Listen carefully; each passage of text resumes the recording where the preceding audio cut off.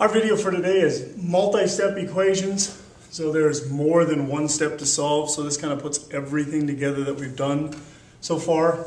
So you may have to use the distributive property, and through the video, if you see the word or the letters DP, that's the abbreviation I'm going to use.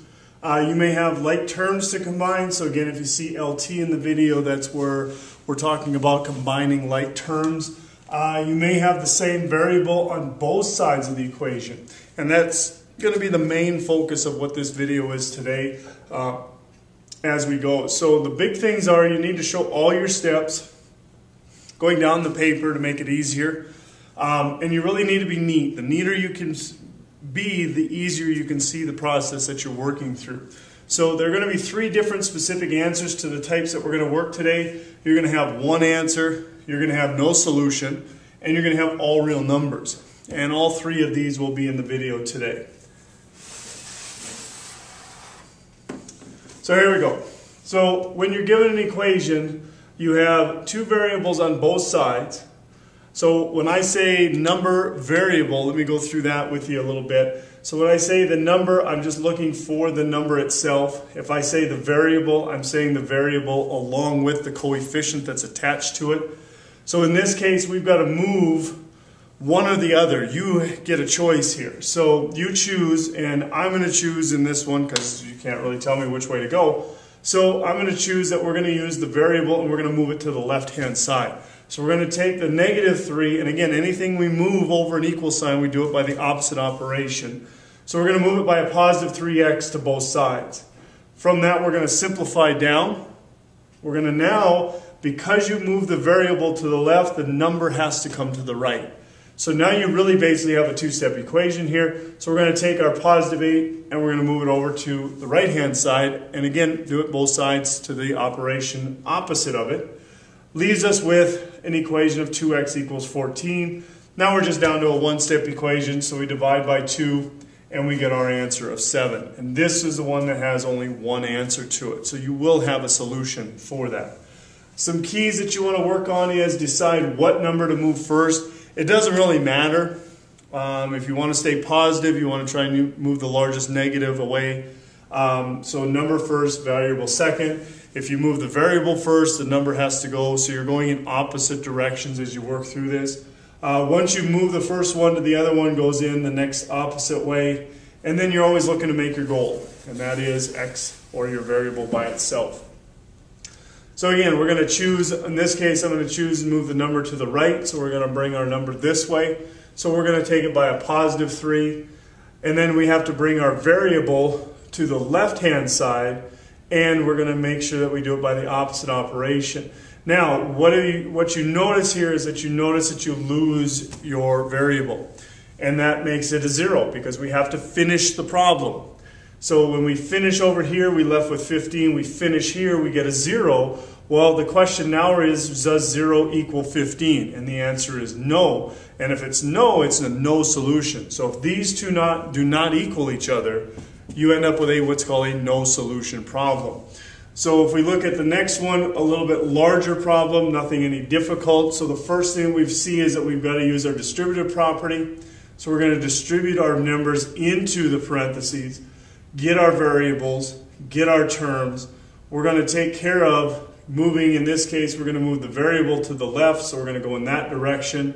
Once again, you notice that we lose the variable here, so we have a -16 equaling maybe a -16. Well, they do equal, so if they do equal when you lose the variable, it's an all real number solution. So again, any number you put in for the variable would work in this first or second part of the process. So that's why it's an all real number. Any number will work for that solution because these two equal each other. So again, if you lose the variable, start looking to see if they equal or not equal. So here we go again. We're going to choose to move the number to the right-hand side, so we're bringing it over here. But one thing that you notice is that you lose your constant now. So we're left with 3x equals 2x. Well, you still have to finish the problem. You can't just say, well, I don't know what it is. You have to finish the problem. So we're going to move our variable. Because we moved our number to the right, our variable's got to go to the left. So we're going to take and move our -2 over. That gives us this one here with x equals 0. So that would end up being our answer. So again, you still have to finish the problem even though you have an x on one side, x on the other. You have to get your letters on one side and your numbers on the other in order to finish the problem. Because again, our goal is always x by itself. So again, here's another distributive property one. We're looking at getting rid of, and we're going to choose to move the variable to the left. So we're going to go in that direction. Gives us this. So we're going to move our number to the right. So we're going to bring our number back. So we're going to get rid of this to give us our one-step equation. We're going to finish by dividing the coefficient to both sides. And that's going to give us a fraction. Now we're going to leave our improper fractions as impropers because if we're asked to check, it's a lot easier to do that because if it's a mixed number, you've got to turn it back into an improper fraction anyway. So we're going to leave all of those as impropers. Okay, so a little bit longer problem here. Again, we're going to take the distributive property. We're going to distribute the 2 in here to get our first terms. Our last term just comes down. So again, we're going to distribute the -5. Be again careful of your signs. This should have an x up here on this part here as well. So that's where this comes out. So that's an x here. So we have like terms now in our second step that we have to shrink or simplify to get to our process here where now we get to choose. So once you have a letter or variable number equals a letter variable or letter number, then you can start moving and choose which way you're going to go. So you're going to choose number to the right. So we're going to send our number from here. We're going to come over here. So we get a negative, again the opposite.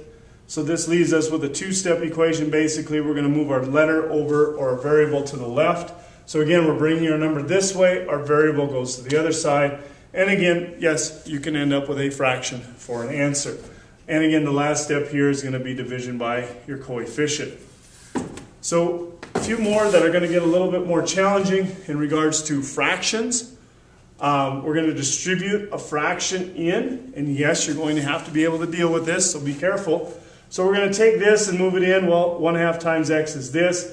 So this part here, I just showed over here. We're going to do the same thing on the right-hand side. This part here, pretty simple. This part here is right here. So we get our 2x, our 2/3 x plus 4, 1/2 x plus 2. So again, we're going to choose to move the number to the right. So we're going to bring it to this direction. So we subtract. So that means our variable is going to go this way and go to the left. So here again, this part goes down here because now you have to find a common denominator. You also have to be aware of your signs. So you've got to be careful in how you work these problems. And this is where it really takes the time to show it neatly and down the paper. So again, all of this step right here is right here in the solving of our solution for our fraction to our variable, which leaves us with a -1/6. So we're going to multiply by the opposite, or multiply by the reciprocal. And we're going to take the negative with us, so we get a positive. And then we come over here, well, it's 6/1, so it's just a -6 times 2, and that gives us our -12. So you can see here I've shown you the steps that you can use as you work through the problems. One last one to finish up this video, and it's a long one, but it's no tougher than what we've done, but it's with decimals now. So again, we're going to, in this case, we don't have any parentheses, so we're going to use like terms. We're going to simplify our like terms, so I identified my like terms on this side. They simplify down to a -13.54. We're going to decide to take this over here. That way I can get rid of the negative, which is a large one. And now I subtract these two numbers, because again, different signs.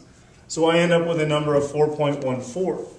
Now I'm going to take my 8.2a and I'm going to get it over here. So I'm moving it over, so I'm taking it by the opposite. So in this case, a negative, which brings me down to a negative or a positive 0.3a equals my 4.14. My last step is I'm going to divide by my coefficient. Be very careful here because you're dividing with a decimal, so you've got to move that decimal one place over to get your answer of 13.7. So quite a bit of steps in here. Be careful, show your work down the paper, be very neat, and make sure that you use your notes.